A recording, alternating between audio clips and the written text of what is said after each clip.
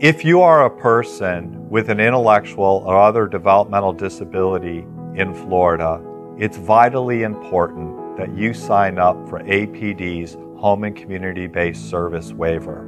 The reason why it's so important is that APD and the state needs to know who you are, where you live, and what services you need. When you do this, you're not only helping yourself, but you're helping your colleagues and your friends with intellectual and other developmental disabilities to help them be counted too, to make sure that the state develops and provides the services that you need. Signing up for APD's iBudget waiting list opens up some opportunities for you also. Another important reason for being on the iBudget waiting list is if family members that help support you become sick or are aging and become incapable of caring for you, that can demonstrate a crisis situation.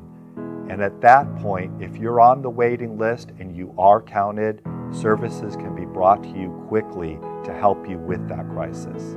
It's extremely important for school-age people with intellectual and other developmental disabilities to get on APD's iBudget waiting list. During those transitional years, it's important to make sure that you're counted and people know what type of services that you need so you can begin planning your adult life. So please sign up for APD's iBudget waiting list and be counted.